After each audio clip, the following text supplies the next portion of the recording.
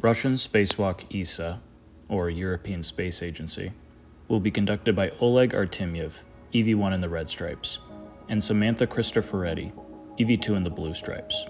To start the spacewalk, crew will egress the Poisk airlock with the nanosatellites bundle and a crew lock bag.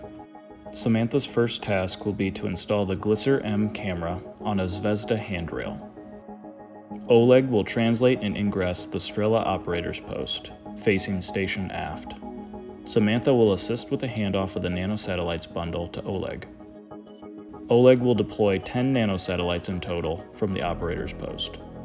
Once complete with the nanosatellites deploy, EV-1 will take the tethers and protective covers back to the Poisk airlock. EV-2 will turn off and retrieve the camera from the Zvezda handrail. Crew will then retrieve the European Robotic Arm, or ERA, adapter from Poisk and translate to the passive base point. The team will work together to remove the platform and install the ERA adapter in its place. Both EV-1 and EV-2 will use the Strela boom to translate the released platform from Poisk to the Nauka module. They will remove the protective cover from the passive base point and install the platform. Oleg and Samantha will then translate the ERA end effector 2, where they'll remove a protective cover from a camera.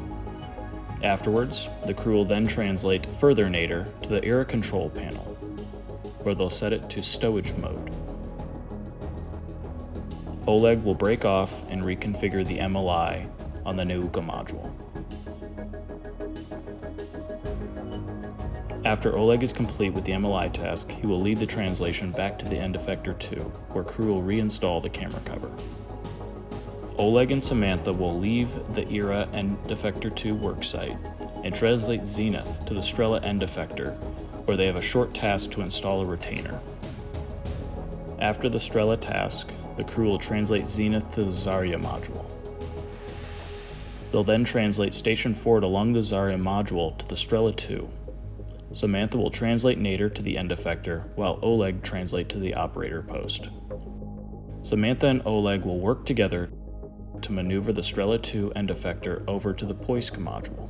Oleg will complete the task by translating to Samantha at the Poisk module. Crew will then install a retainer at the end of the Strela 2 end effector and translate back to the Poisk airlock.